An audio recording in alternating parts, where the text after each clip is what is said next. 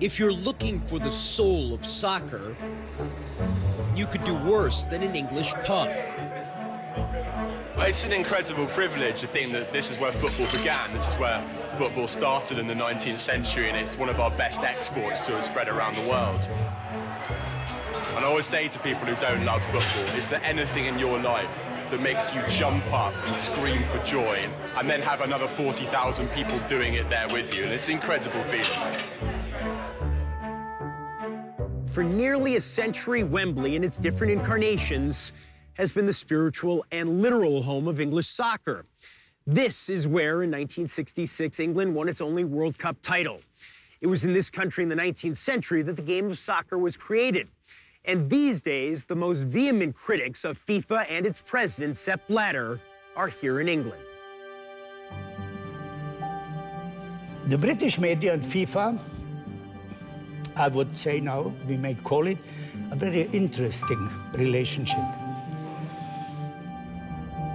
In 2010, England was one of 4 finalists for the hosting rights to the 2018 World Cup. The day before the winner would be announced, Prime Minister David Cameron led a virtual pep rally in the House of Commons.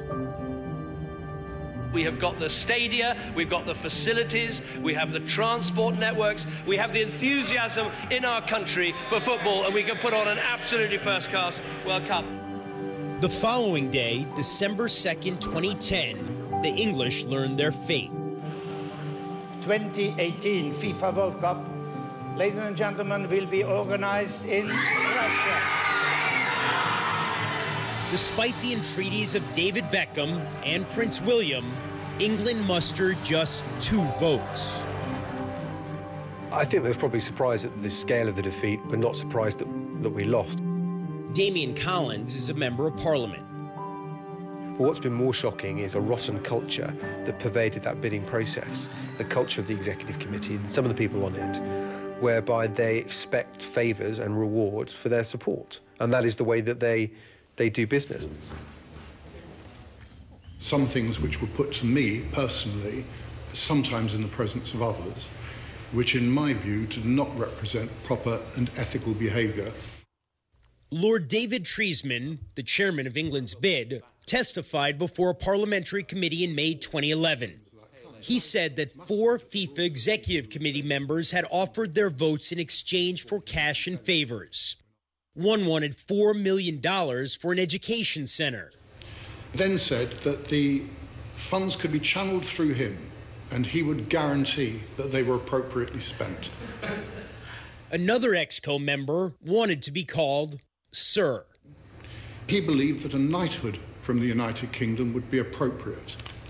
And it was put to me that as a former Foreign Office minister, I must know how these things are organised and could probably achieve it if we had a mind to do so. What we're talking about is people allegedly soliciting bribes. And that is an offence, and it's an offence around the world. And if you did that in business, then you could expect to be prosecuted for it.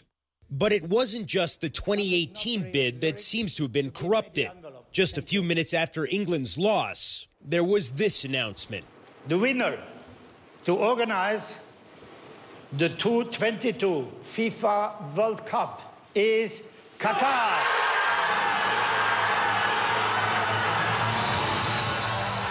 How did Qatar get the 2022 World Cup? Money. It bought it. I think that's how they got the World Cup. I mean, there's no other conclusion you could draw. That was also the conclusion of the British newspaper, the Sunday Times. In 2010, 2 Times reporters went undercover, posing as lobbyists for the U.S. team bidding for the 2022 World Cup. We went around meeting lots of different FIFA consultants and voters and secretly taped them. One of the things I want to know from us is, will it help you make your decision in favour of America in some way? Obviously, it may have an effect. Of course, it may have an effect. Yeah. It may have an effect. What were you told about how much it would cost to buy the World Cup? For an individual voter, we were told anything from about 250,000 to about 1.5 million. It can be paid in cash, otherwise it can be transferred. Yes. I didn't know whether it would have to go via the Nigerian Football Confederation, or it's better to go to you directly. Or Directly. Heidi Blake and Jonathan Calvert have recently published The Ugly Game, the Qatari plot to buy the World Cup, based on their reporting for The Times. They combed through millions of emails, faxes, and bank transfer slips leaked by a whistleblower from inside FIFA. What does your evidence show? Mohammed bin Hammam, who was Qatar's most senior football official at the time, waged a campaign over the 2 years in the lead up to the vote in which he bribed dozens of football officials all around the world in exchange for backing Qatar's World Cup bid. The Times reporters claimed that bin Hammam spent $5 million buying support for Qatar's bid. One of the things he was very keen to do was create this big groundswell of support in Africa, and to do that he would bring all the presidents of all the African associations to Doha, where they would be wined and dined, put up in the best hotels, given cash spending money. Afterwards, they would write back to him saying that they'll support his country's bid for the World Cup, and then ask him for money. This is the same Mohammed bin Hammam who'd been accused of buying the votes that made Blatter FIFA's president in the first place. The Qatari billionaire and friend of the royal family had risen to become nearly as powerful inside FIFA as Blatter himself. Bin Hammam helped Blatter get elected in 1998 and in 2002. And Bin Hammam was on a promise that Blatter would step down and that he would replace him. Blatter went back on that promise, twice in fact. In 2011, bin Hammam announced he would run against Blatter for FIFA president. But according to Blake and Calvert, just days before the election, bin Hammam was called to FIFA headquarters in Zurich. When he walked into the president's office, he was surprised to find not only Blatter waiting for him, but also a member of Qatar's royal family. Blatter did a deal with Qatar. The deal was that if Mohammed stood aside and didn't stand against Blatter for the presidency, then Blatter would do his utmost to make sure that the Qatar 2022 bid was untouched. That night, bin Hammam withdrew his candidacy. FIFA denies that any deal was struck with the Qatari royal family or that any meeting took place on the eve of the 2011 election, which Blatter would win unopposed. There is not one single doubt that the World Cup 2022 will be organized in Qatar. Decision taken by the Executive Committee on the 2nd of December 2010 and not reversible. FIFA denies there was any deal between Blatter and the Qatari royal family.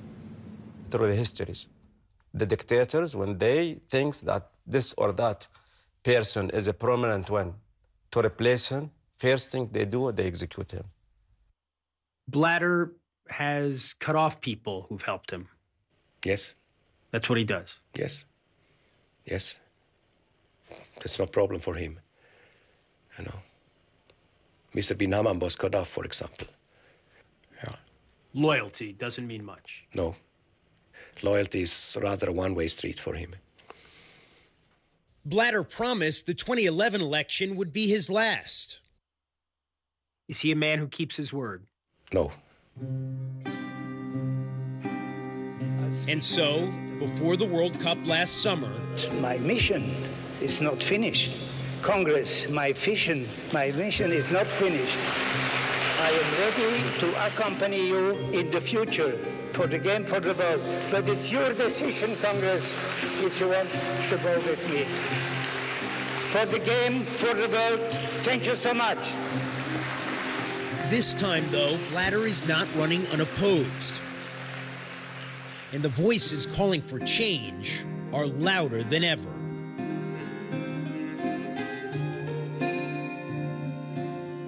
Kingdom would be appropriate.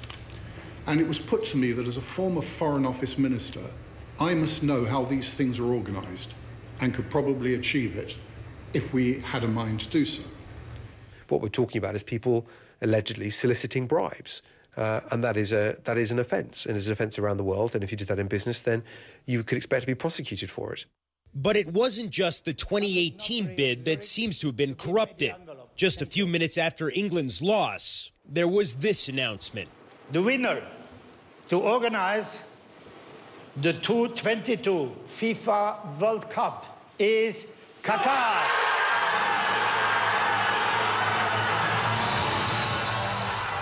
How did Qatar get the 2022 World Cup? Money. It bought it. I think that's how they got the World Cup. I mean, there's no other conclusion you could draw.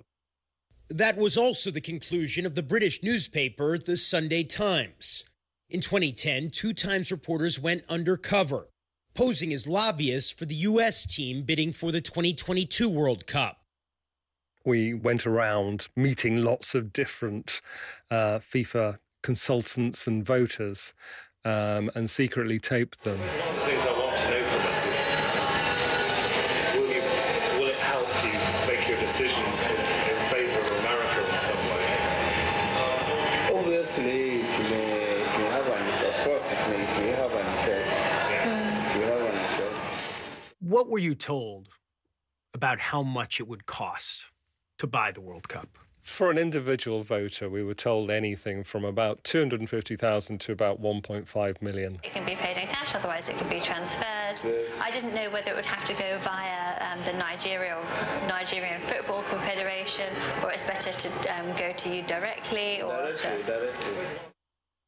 Heidi Blake and Jonathan Calvert have recently published The Ugly Game, the Qatari plot to buy the World Cup, based on their reporting for The Times. They combed through millions of emails, faxes, and bank transfer slips leaked by a whistleblower from inside FIFA. What does your evidence show? Mohammed bin Hammam, who was Qatar's most senior football official at the time, waged a campaign over the 2 years in the lead up to the vote in which he bribed dozens of football officials all around the world in exchange for backing Qatar's World Cup bid.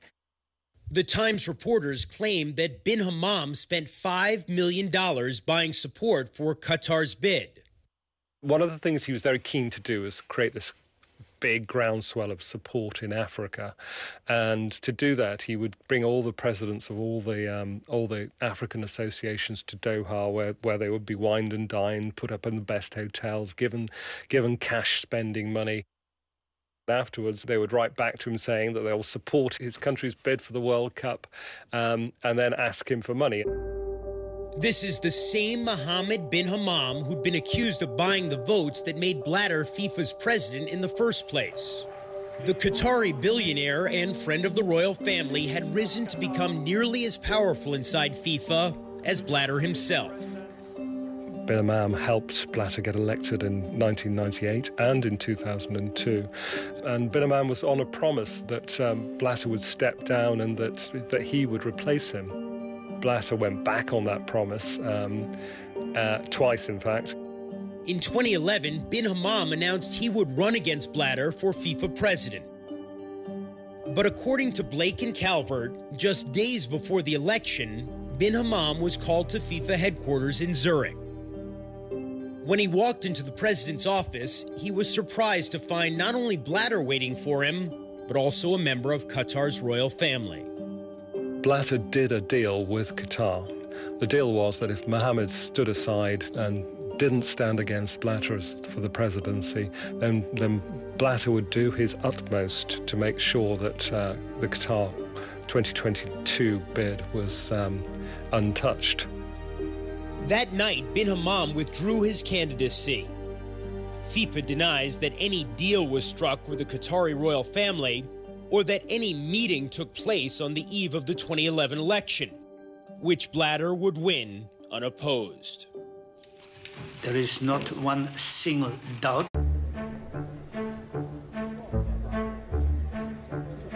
If you're looking for the soul of soccer, you could do worse than an English pub. It's an incredible privilege to think that this is where football began. This is where football started in the 19th century, and it's one of our best exports to have spread around the world. And I always say to people who don't love football, is there anything in your life that makes you jump up and scream for joy, and then have another 40,000 people doing it there with you? And it's an incredible feeling. For nearly a century, Wembley in its different incarnations has been the spiritual and literal home of English soccer. This is where, in 1966, England won its only World Cup title. It was in this country in the 19th century that the game of soccer was created. And these days, the most vehement critics of FIFA and its president, Sepp Blatter, are here in England. The British media and FIFA, I would say now, we may call it, a very interesting relationship. In 2010, England was one of 4 finalists for the hosting rights to the 2018 World Cup. The day before the winner would be announced, Prime Minister David Cameron led a virtual pep rally in the House of Commons. We have got the stadia, we've got the facilities, we have the transport networks, we have the enthusiasm in our country for football, and we can put on an absolutely first-class World Cup. The following day, December 2nd, 2010, the English learned their fate. 2018 FIFA World Cup, ladies and gentlemen, will be organized in Russia. Despite the entreaties of David Beckham and Prince William, England mustered just 2 votes. I think they was probably surprised at the scale of the defeat, but not surprised that we lost. Damian Collins is a member of Parliament. But what's been more shocking is a rotten culture that pervaded that bidding process, the culture of the executive committee and some of the people on it, whereby they expect favours and rewards for their support. And that is the way that they do business. Some things which were put to me personally, sometimes in the presence of others, which in my view did not represent proper and ethical behaviour. Lord David Treisman, the chairman of England's bid, testified before a parliamentary committee in May 2011. He said that 4 FIFA executive committee members had offered their votes in exchange for cash and favors. One wanted $4 million for an education center. Then said that the funds could be channeled through him and he would guarantee that they were appropriately spent. Another EXCO member wanted to be called Sir. He believed that a knighthood from the United